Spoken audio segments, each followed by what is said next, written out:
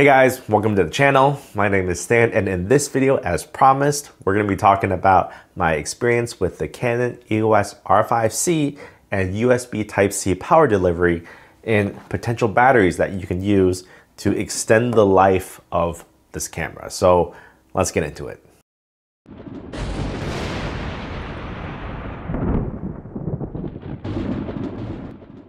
A couple weeks back, I made a video about my unboxing and my initial impressions of the R5C and how everything was almost perfect except for the battery life of the built-in LPE6NH battery. At 4K 60, regardless of the codec, you're getting anywhere from 30 to 35 minutes on internal recording. So there is potentially a battery issue if you're going to be recording at high frame rates or you need to record for a very long time. So one of the options or solutions is to use a USB Type-C power delivery.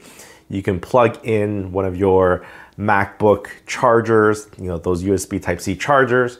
Anything over 30 watts is enough to drive the camera, and you can shoot basically indefinitely with that wired. Now, I do realize you might not have access to a USB Type-C charger or a wall outlet, so that's where USB Type-C power banks or power batteries come in. And currently, as of filming, there's only two real V-mount batteries that support USB Type-C power delivery. And by the way, these are not sponsored. I actually picked up both of these on Amazon myself.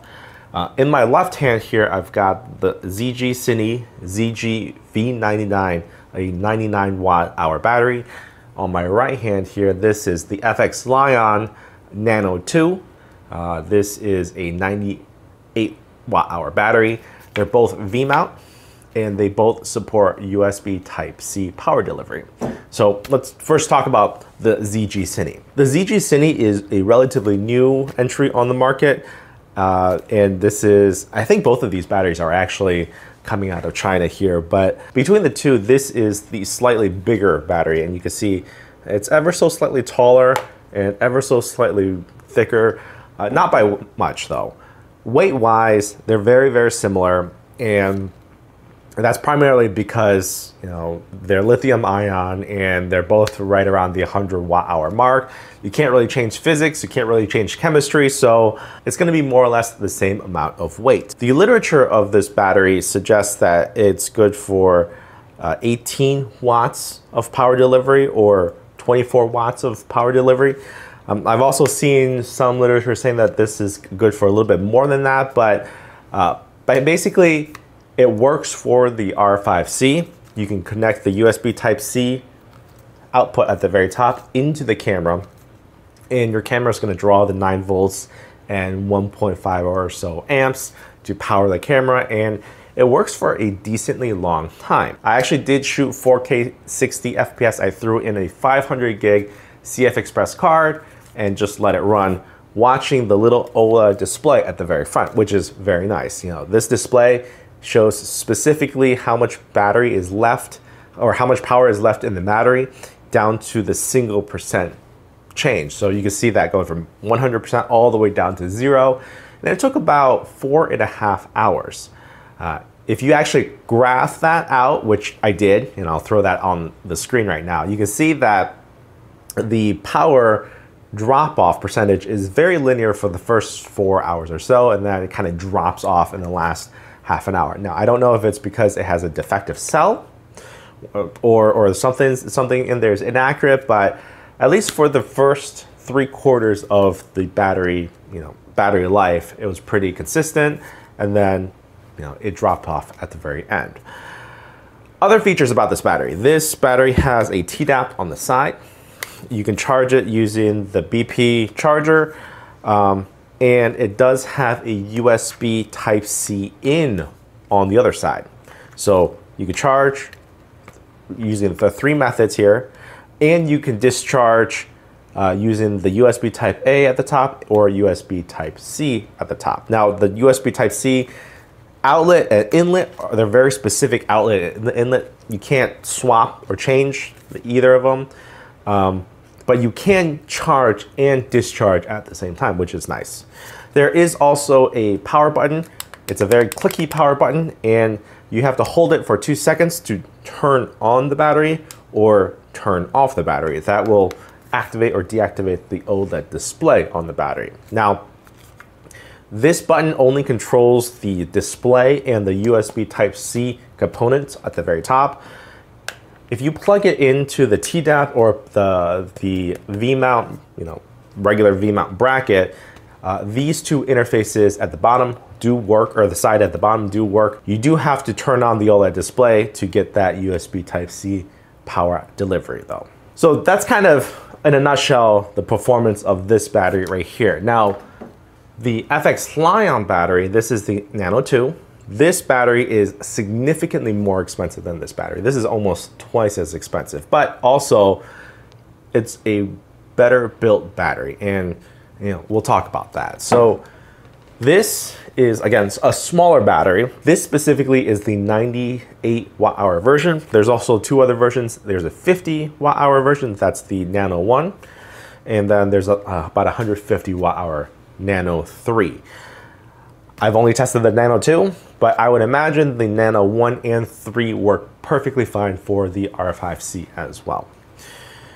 This battery, on the other hand, has a button at the very front with a very nice OLED display in blue and white. I was actually quite surprised at the quality and the resolution of this display. I wasn't expecting it to look so good, but it actually looks pretty decent.